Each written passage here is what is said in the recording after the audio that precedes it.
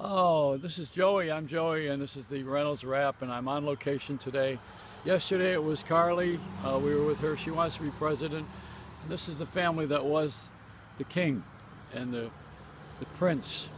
This is the Bush family behind me. Now, what she's got to do is beat the Bushes.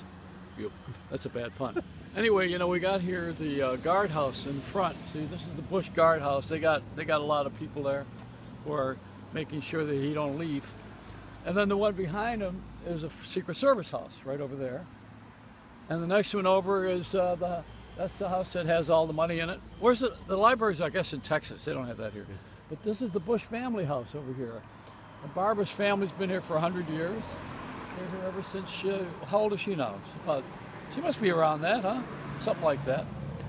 So they all, her side of the family comes from here. His side comes from Texas.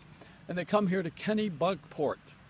Don't you love that name? It just sounds like rich, like a lot of bunk port.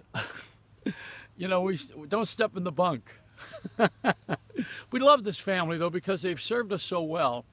And now Bush is the president that he jumped out of airplanes when he was 90 years old, right? He was a skydiver. And, of course, he had been in the service. And nobody could find anything wrong with the guy because he was the head of the CIA. And if you find anything wrong, you die. We don't dare find anything wrong with people who have that kind of power or muscle. Now, the only thing is that I would say the only most powerful person like that you don't say too much about is Herbert Hoover. He was the head of the FBI. Of course, he was buried in a sundress. And, a lot of people don't like to talk about this, but he had, had a strange background. We're still trying to find something wrong with Bush. The only thing wrong with Bush is Cheney.